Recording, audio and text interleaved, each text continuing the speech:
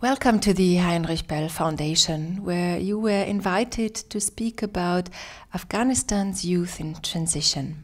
What different types of groups and organizations are there, and what are the issues they are mobilizing for?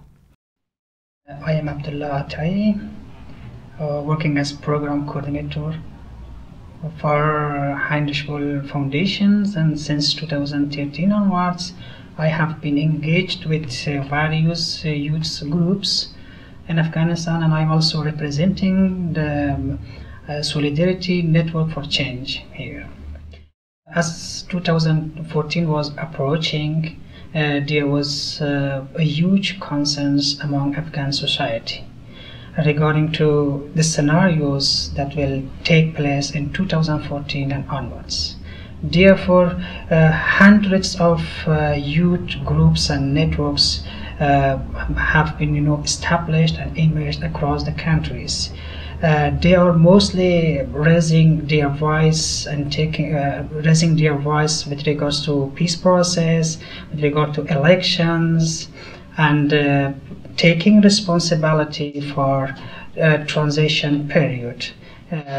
They are the new generation, the first generation who entered into an open society and involved with different socio-political movements like Afghanistan 400, like Afghanistan Analysis Awareness, Athayi and Solidarity Network for Change, Tertrend, New Lines. These organizations are a sample of thousands or hundreds youth groups that are working in Afghanistan.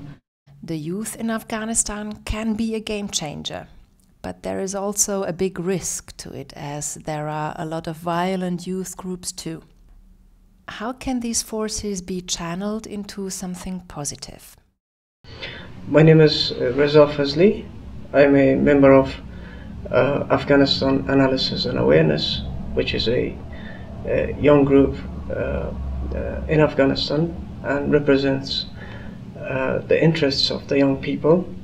I'm also a researcher with the Liaison office, an Afghan research organization. Afghanistan has one of the largest youthful population in the world. Around 65 to 70% of the Afghan population is below the age of 25.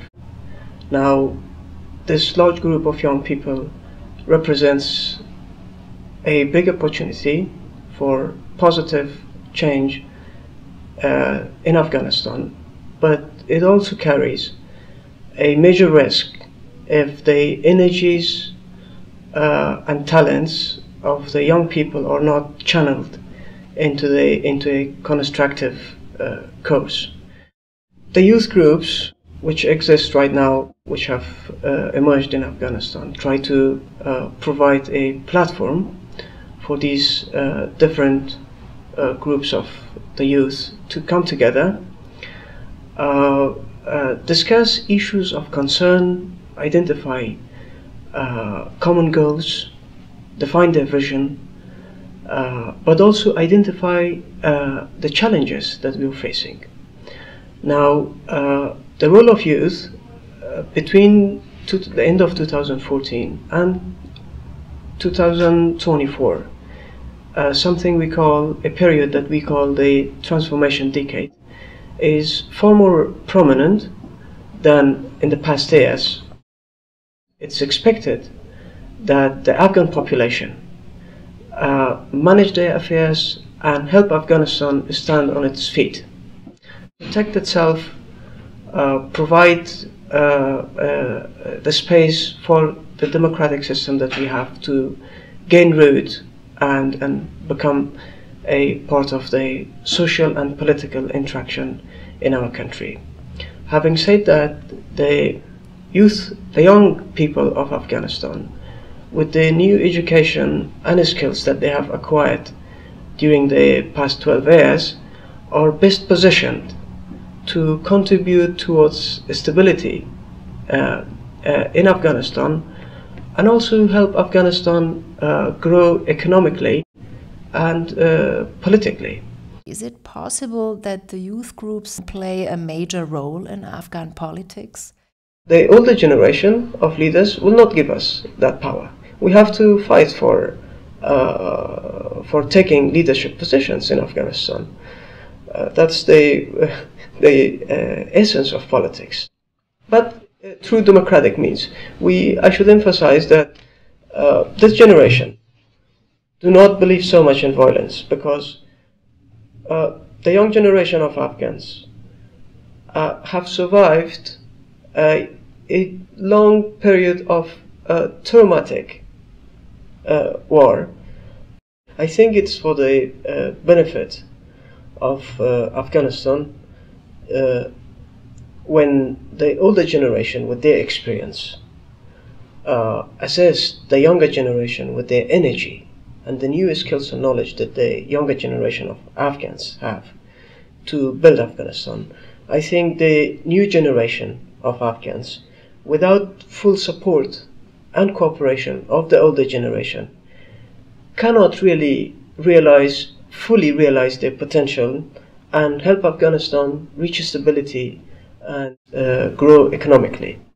There is a big difference regarding the situation of the youth in the cities compared to the one in rural areas and small villages. How does the work of these different youth groups look like? And how are you trying to bring them together? I'm Ahmad Kawus Hazrati. I'm a member of Afghanistan 1400 youth civic political movement.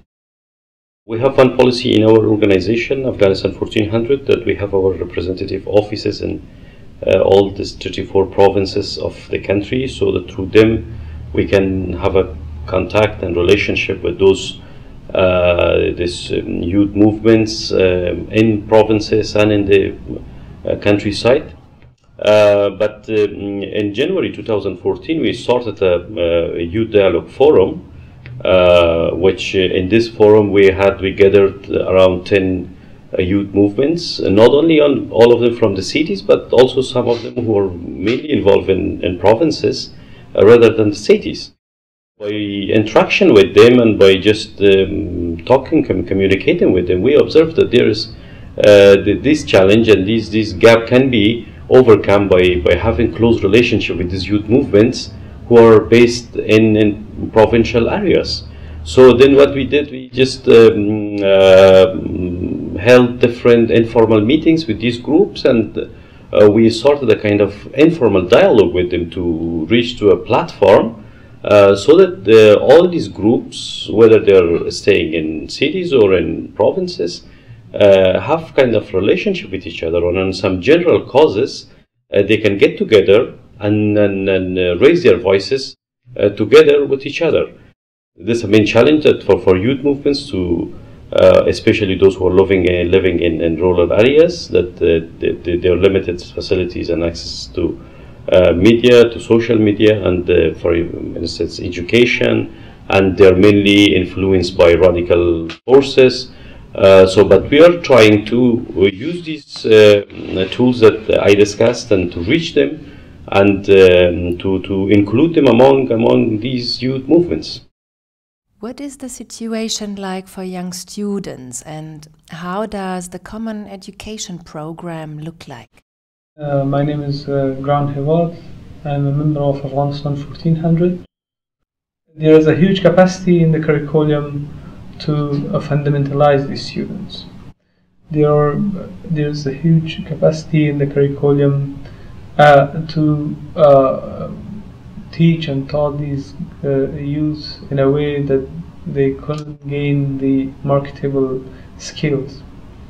For instance, there's an obligation for the university students to study an Islamic religious subject for all over 4 years of a BA degree. This fundamentalization does not remain in this stage. In the education university, where these students are becoming the future teachers, they are conveying this fundamentalistic approaches to their own students. and this become a chain of fundamentalization. I wanted to say that on the one hand, the youth provide us or Afghanistan with a major opportunity to go towards long-term peace and prosperity. On the other hand, the presence of a very large number of youth also presents us with a risk if we do not tap into the energies and knowledge and willingness of the younger people for the development of Afghanistan and long-term peace, then we risk leaving the young population to the mercy of radical groups to be mobilized in militias or by militia groups or insurgents and used against the stability of Afghanistan. So it is critically important for Afghanistan to pay attention. It's important for the Afghan government to pay sufficient attention to its young population. As one woman, Mariam Safi, was invited to come to Berlin and didn't get a visa, maybe you could give us an insight on her work. Mr. Athayi, what are the specific subjects women are addressing in their organizations?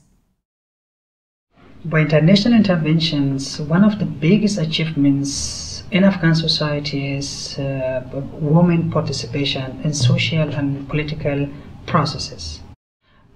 After 2001, we have witnessed that thousands of women are enrolled themselves in schools and universities, and most of the women are now leading civil society organizations. Furthermore, women are very active in media and government and other bodies. We have 3 women ministers in executive branch, 28% of the parliament members in upper house and lower house are women, 22% of civil servants are coming from the women. There is a very big network which is called Afghan Women Network, which has offices and members across the 34 provinces of Afghanistan. What would you expect the international community or civil society organizations to do in this process? Interaction with young groups, youth groups in Afghanistan, keeping them engaged in decision-making processes and stuff like that about Afghanistan by international community are key stuff that can support the youth nationally and internationally and give them the voice to have their own say for the future developments.